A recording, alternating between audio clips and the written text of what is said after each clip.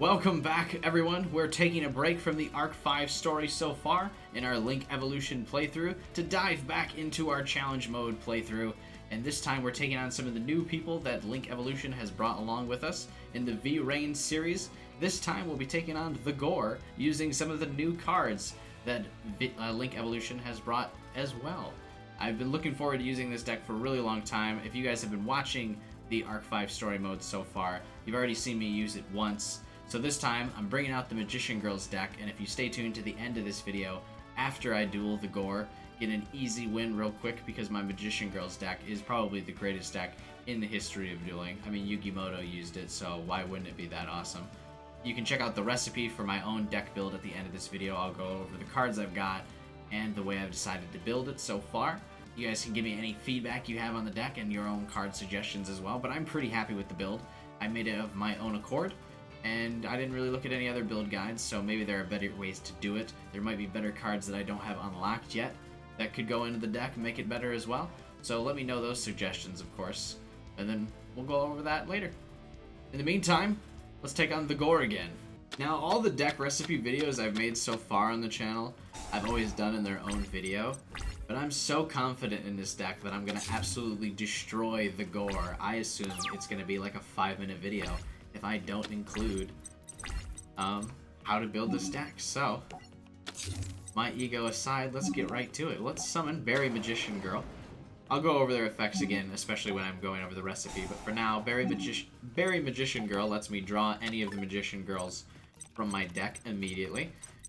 And then when she's attacked, I can switch her to defense position to summon a Magician Girl from the deck as well, so she provides a lot of draw power. She's really good. This deck is just really intense draw power. You can really get the cards that you need really fast. I'm quite a fan of it. And of course, assuming that the AI actually decides to attack me, there's a good chance the AI might wise up and know it shouldn't attack me. There we go, it's fusion something real quick. Hopefully it's not too much stronger than my Dark Magician Girl. It might be, 2,700. First of the Dragons. Yeah, Dark Magician Girl can take that. Yep. I'll go ahead and switch Berry Magician Girl. See, it doesn't have to attack Dark Magician Girl. I just really want to get her out on the field. Oh, wait. No, this is a mistake. I've gotten cocky and ahead of myself. I already have messed this up. I totally forgot. Most of the Magician Girls, when their effects are activated to summon another monster, they reduce the attacking monster's attack by half. There are only 2 Magician Girls that do not do that. That's alright, we're gonna fix this. Dark Magic Circle, bring out another Sage Stone here. Real quick, check this shit out. And I will get Chocolate Magician Girl next turn and Illusion Magician next turn after that. Go ahead and sacrifice Berry Magician Girl, because the important thing here, of course, is that I still had at least 1 monster on the field to get Dark Magician Girl out. And this duel's already over. Unless he's got more effects than I know of. You can only control 1 first of the dragons. This card cannot be destroyed by battle, except by battle with a normal monster. Okay, well, sorry about your loss there, buddy, because we're not even going to battle. I'm going to pull one of the Dark Magicians from the deck. Using the power of Sage Stone. This is an old card. You guys already know what that does. I don't need to explain it. Lets me summon a Dark Magician. But I can use it as many times as necessary. Not a once per turn kind of deal. Dark Magical Circle also lets me banish a card when our old pal Dark Magician gets on the field. Can only use that once per turn, however. You know what else is cool? A little bit of XYZ summoning in my Magician deck. I don't know about you, but I like XYZ summoning. See, this video is mostly an excuse to just go over my Magician deck, because it's so cool. There are more XYZ Magician cards, but these are the only 2 I've got right now. Eye Magician and Illusion Magician. And I think Illusion Magician's way better, because it lets me summon the 3rd Dark Magician from my deck here pretty quickly. And if the Gore still had a card on his field, which he does not, I would be able to banish it when Dark Magician attacks, but he doesn't. And this duel, like I said, already over. Because when I attack with these cards, I'm going to activate Magician Circle. Unless he's got a Magician in his deck, That could cause an issue, but I can also just save Dark Magician's attack for later and banish whatever card he brings out in the field. Look at that. In one turn, look at all the Magicians we got out in the field. This is just such a brutal combo. You didn't even get to see some of the other cards I've got in this deck. I'm sorry you didn't have any Magicians, the Gore buddy. But you served as a great example for just how potent this Magician Girl deck is. I'm so excited to have this deck finally. I'm going to try not to abuse it. We'll probably not use it in another challenge mode video just because it is too good. And I'm going to be looking to build a Blue Eyes deck next, because that'll be exciting. Everyone likes Blue Eyes. So thanks to the Gore for your sacrifice. I appreciate it. What did you give me? I didn't even know what deck he was using. Chem Critter? Cool. I'll probably never use that. Or maybe it's really good and I just didn't even get a chance to check it out. But that Magician deck is way too good. Let's check out that fucking recipe. Here we are. Just gonna give you a quick overview. Got 3 Dark Magicians for obvious reasons. He's one of the most important pieces of the deck. We got 3 Apple Magicians. She's pretty important as well, just because of the way she can give you cards back from your graveyard when it's destroyed. She's a little bit weaker than the other Magician Girls because her ability only lets you special summon a level 5 or lower from your hand, which means you can't get out any of the important monsters like Dark Magician Girl with her. But, I mean, her recovery ability from the graveyard is pretty good. I have Apprentice Illusion Magician, only 2 copies of them. You can special summon her by discarding a card, and then it'll also draw you a Dark Magician. So she's got a good draw power, pretty high attack for a monster you can get out into the field for basically for free. I've got Berry Magician Girl, I've got for the draw power as well, that's why I've only got 2 copies of her. You saw in the duel there, you can normal summon her, you can draw a card, and then when she's attacked you can also summon a card. She doesn't affect the other monster that's attacking at all though, which kind of makes her the weaker of the Magician Girls while she's on the field, but I mean you can kind of expect her to be the weakest of the Magician Girls. So if the card that you're going to be summoning isn't stronger than the monster that's attacking, it's almost not as worth to use her effect, or at the very least you might want to just use her effect to get out Apple Magician Girl. That way you can recover cards from the graveyard. Got Chocolate Magician Girl, 3 copies of her. She allows you to discard any spellcaster so you can draw another card, and then she can pull a card from the graveyard when she's attacked, also cutting the opponent's attack in half when doing so, and then forcing them to attack the card you special summoned. So she's really good when you can discard a Dark Magician and then get him out into the field for basically for free if she's attacked. Obviously people aren't going to willingly attack a Chocolate Magician Girl most of the time, but the fact that you can discard a card and then recover it from the graveyard and then draw another card is really nice, because then you can get out some of the other material. 3 Dark Magician Girls for obvious reasons, because she's just can trigger a lot of the spell cards. She's got a lot of support on her own, plus every time Dark Magician goes to the graveyard, via whatever the case may be, you're discarding it for an XYZ summon or Chocolate Magician Girl, her attack power goes up as well. Kiwi Magician, you basically just use Kiwi Magician as a spell card, because when you discard her, you can gain each monster, or each Magician Girl gains 300 attack and defense, which is really good for a counter when you're being attacked, because that can add up really quickly. Plus, it can apply to every Magician Girl you have out on the field, and it stacks, so that's really cool, because if you have 2 of these, you can activate it, and then it'll happen twice, so you can get like 600 attack per activation, if there's only that one Magician Girl and Kiwi. She's also included. But yeah, you pretty much never summon her, because she requires a sacrifice, so there's no real point to bring her out in the field unless she's brought out into the field by Apple Magician Girl's effect. Lemon Magician Girl, also have 3 copies of her, and you can tribute monsters on the field to draw another card. I typically don't use this effect too much, but if I've got Berry Magician Girl out on the field and she hasn't been attacked yet, I'll sacrifice her with Lemon Magician Girl's effect. And whenever she's attacked, you can special summon a card from your hand. So if you've used your draw power to get out a Dark Magician in your hand, you can easily summon him from the field if she gets attacked. And it also forces the attack onto the card that you summon and reduces the attacking monster's attack in half. So that's really good. That's why I like using her. She's probably, you know, on the same tier as Apple Magician. Not the best. Chocolate Magician's preferable, but since any additional draw power is really good. Magician of Dark Illusion here. He can act as a Dark Magician while on the field, and he also can act as fodder for your XYZ summon, so he's really good in that essence. He's also really good for the fact that you can special summon him. I use Magician of Dark Illusion and Magician's Defense in tandem a lot of the time.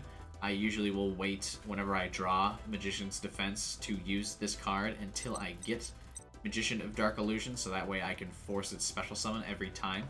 And if it is special summoned through its effect, and you have a Dark Magician in the graveyard, again, through any other means, you can bring Dark Magician back from the graveyard using him. So we have a couple different ways to get Dark Magician back from the graveyard, which is really nice. Really good when he's such a vital part of the deck. Dark Burning Attack, obviously, that's some of the Dark Magician Girl support we were talking about, since it's so easy to get Dark Magician Girl out in the field in this deck, especially with Berry Magician. Good to have a couple of bits of support there. To not go too heavy, I have Dark Burning Magic as well, where if you have Dark Magician and Dark Magician Girl, destroy every card your opponent controls. That's really good, because it is so easy to get those two cards out. But I didn't want 3 of each of these. I figured 2 of each of the supports would be good. Dark Magician Circle, I have 3 copies of these. 1, because of the draw power. 2, you can set the order of the 3 cards that you draw, so you can pick your next 3 cards. Plus, while it's on the field, whenever you get a Dark Magician out on the field, you can banish a card. It's a nice way to prevent any magic or trap cards from sneaking up on you. Got 3 Stage Stones. Obvious reasons, more ways to get Dark Magician out for free. Especially if you have 1 Dark Magician Girl, but you can draw 2 or 3 of these Sage Stones, you can get all your Dark Magicians out. That's fantastic. Magician Circle, the same kind of deal. Be able to get Dark Magician Girl out again, super easy. And any additional special summon while you're already attacking, really good. Every once in a while, your opponent will also have a spellcaster, and that'll kind of bite you in the ass, but that's few and far between. Magician's Defense, like I said, I mostly use this just to get out Magician of Dark Illusion. I don't really care about its other effects. That's why there's only 2 of them. But while you control a special summon monster, any battle damage you take is halved. But if you're playing this deck right, you're really not taking much battle damage because all of your monsters trigger the summon of other monsters. So that way, I mean, you're always reducing the amount of damage or attack power that your opponent has in half anyway. And then the cards in the extra deck that I can really use, I don't have Eye of Timaeus in the deck, so I can't use any of these fusions cards, but I got Amulet Dragon and Dark Magician Girl, the Dragon Knight in this deck. If I decide to put the Eye of Timaeus in this deck, I can get these fusion cards out, but there's no real point. So the only ones we really need to focus on is Eban, the High Magician. I don't really use him as much because he mostly just lets you activate traps from your hand. But like I said, there's not a lot of stuff in the deck that requires activation from the hand. Most of them all have activation requirements, and other cards need to be on the field to be activated, so he's not that great. I don't typically use him all that much in comparison to Eban, the Illusion Magician, who obviously works really well with Dark Magician. You know, you get him out on the field, hopefully you can use a Magician of Dark Illusion to get him out on the field, and then you can discard a card to get another Dark Magician out on the field if he's in your deck, which is easy draw power. Plus, when Dark Magician attacks while Eban Magician is on the field, you can banish a card in addition to the one you're attacking. So, if you attack with him, and then, you know, there's only 1 monster on the field, you can just get a bunch of direct attacks in for free. It's really nice. He's super powerful, I think, in this deck.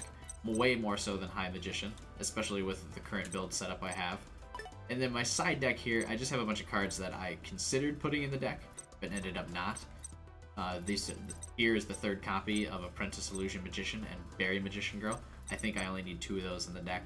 I don't think they're that strong. They're nice, but not as important as like Kiwi or Dark Magician Girl herself. The Dark Magician of Chaos, I thought about putting him in the deck, but nah, not really that important. Magician's Robe and Magician's Rod, I didn't think were that effective as Dark Magician support in comparison to a bunch of the other cards, and since I wanted this to mostly be a Magician Girl deck with Dark Magician acting as support, I figured these 2 weren't as necessary. I wanted the emphasis on the Magician Girls. They have more effects that work with each other. I didn't want them all to end up being circling back to Dark Magician. That way the deck isn't as dependent on 1 monster. 3rd copy of Dark Burning Magic. Didn't think Dark Magic Attack was as important because I really don't have as strong of an emphasis on getting Dark Magician out in this deck in comparison to Dark Magician Girl. And when I do get Dark Magician out in this deck, my top priority is usually transferring him into Eban Illusion Magician. So didn't need that. Apply these effects based on the number of Dark Magician Girls on the field and in the graveyard.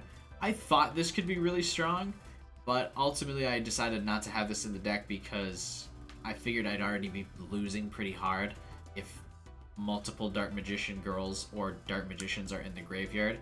I've probably already lost control of the duel, so I want to really put the pressure on before they all go to the graveyard. And then as I didn't really put a lot of ways in this deck to get them back from the graveyard, so it's mostly just applying the pressure really fast. Dark Magic Inheritance. This is also really good, so I was pretty torn on adding this to the deck or not. Ended up not doing it, but being able to draw cards that I'd like. Really strong, but like I said, ended up not doing it because I didn't like banishing stuff. Really could probably add these to the deck because, I mean, none of these cards can be reused once they go to the graveyard, but nah. This is the card you need to get Dark Magician of Chaos in. Ultimately, I decided not to put him in because, like I said, wanted it to be more about the girls. And if you add Dark Magician of Chaos in there, there's got to be like 3 of him, and then 3 of this spell card, and then it reduces the amount of support you can get. Just kind of gunks up the wheels in this deck a lot, I thought. I didn't really need him. Illusion Magic is a really good way to get Dark Magician back out of the graveyard, but like I said, I've kind of figured if in this deck, if they're all in the graveyard, I'm not winning, already in trouble. So Illusion Magic would be a recovery card that I don't really need. Magic Formula, I opted not to use because it's limited to only 2 monsters, and whereas Kiwi Magician usually can do a better job of boosting any of the Magician Girl's effects or attack power, and she applies her effects to everybody but Dark Magician. So I thought it was worth more to have Kiwi instead of Magic Formula, because she affects more cards. Ayatamias. I really considered putting Ayatamias in just because the fusion monsters are so powerful. Again, I opted not to just because I thought the Magician Girls themselves were more powerful than the fusion monsters. Might not be a bad idea to just put 1 Ayatamias in, and then maybe I take out 1 of the Dark Magic Circles. But I like the draw power that the Dark Magic Circles provide, and it's hard to use the support cards for the fusion cards, because they're not technically Dark Magician or Dark Magician Girl, so didn't really use that. Eternal Soul has a bunch of cool effects, but when it leaves the field, it destroys all of your monsters. And like I said, I don't have that many ways to get cards back from the graveyard besides Apple Magician Girl, so I don't like this card. But he does have cool effects, not bad. Then the 3rd copy of Magician's Defense. I found I was really only using this card to summon Magician and Dark Illusion, so I didn't think I needed 3 copies. But yeah, that's the basic overview of my recipe. That's mostly what this video was, and a quick preview of it in challenge mode just to show that I can still take on these new V-Rains monsters. I really like this deck. I gotta imagine it's gotta be higher tier. I mean, maybe it's not. I'm sure people in the comments will let me know. That deck actually sucks. You wouldn't get anywhere in the tournaments. I'm really happy with this deck. This is probably the deck I'll use, you know, if I ever play online with this game. If you guys drop some of your Nintendo Switch names in the comments or in my Discord, so you can see when I'm actually playing live, because it'll show up in my little Discord name, playing Link Evolution or whatever. But I'd like some feedback. Let me know what you guys think of this recipe, if this is a good build, what changes you guys would make, what cards that exist that I might not have unlocked yet that would also be good for this deck, and all that kind of cool stuff. Hope you guys enjoyed this minor break in the challenge mode so far, and that you're enjoying the Arc 5 story as well in my Link Evolution playlist, which I will link probably at the end of this video, or maybe at the end of a different one. I don't know. Who cares? Check out the playlists on my channel. There's a playlist page. It's got to be towards the top. It's one of the ones with the most views, so check that out. Or any other video series that's piquing your interest if you're looking to check out something other than Yu-Gi-Oh! I play a bunch of other games. So like, share, subscribe, share the video, join the Discord, follow me on Twitter, all that cool stuff. But above all else, I hope you guys have a wonderful day. See you next time. What is this? Come on, come on, come on! Let me hear that adorable voice! Oh! Oh! That's where this is going, huh? Sorry to disturb you while you're, busy. It's time for a tutorial. You can fight away the tentacles with